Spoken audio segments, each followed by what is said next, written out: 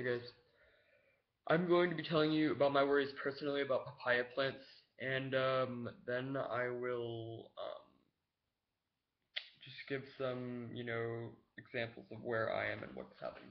So I don't want to give out my exact location, but where I live is not particularly warm. It's if you look on the Canada border, the state that I live in is along that Canada border. So from New York to Washington, I'm somewhere in between there, so I'm nowhere warm at all. Um, and it's pretty cold actually. It can get really, really cold. But I'm growing papaya, and you're probably thinking, how would you ever grow papaya in this weather? Well, I do it indoors, and I know specific ways on how to treat papaya.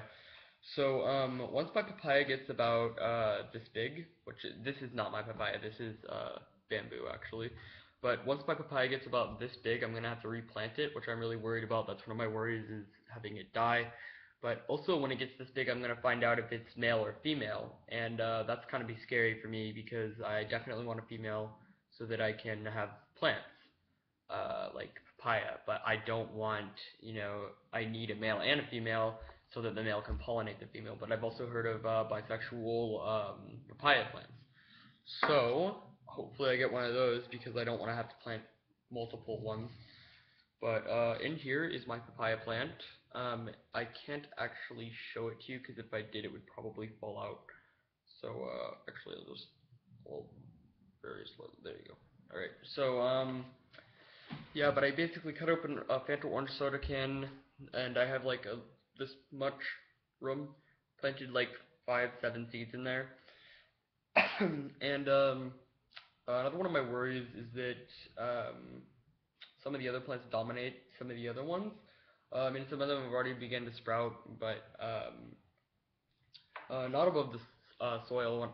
When I was first getting them, I put them in water, just straight up water for like an entire night and watched them germinate. And when they got good enough, I just put them in there and started watering it daily. And it's only been the first day, so I'm not really gonna have anything in there. But yeah, so that's my only worry for my papaya is that um, uh, it's not gonna grow or I'm gonna get a male papaya. So yeah, there's some methods though that I'm also gonna share with you guys about caring for papayas. Is that one, you don't want to. Everybody says take off the arrow before planting. That's true, but some people let theirs dry out and then they go plant them.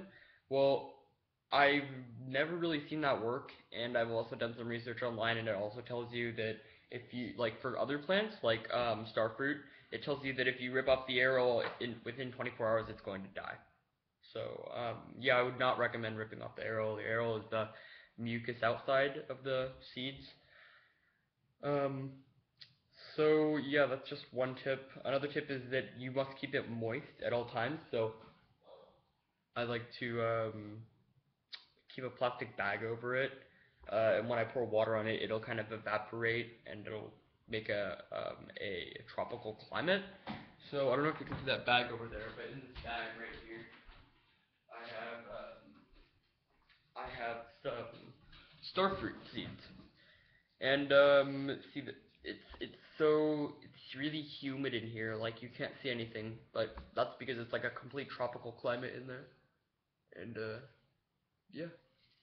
So this is very nice for the plant because what the plant does is I mean like these are already sprouting. I took a dry one and I took the one that I put in here and this one sprouted a lot quicker than the other one. So yeah, um, actually going to warm.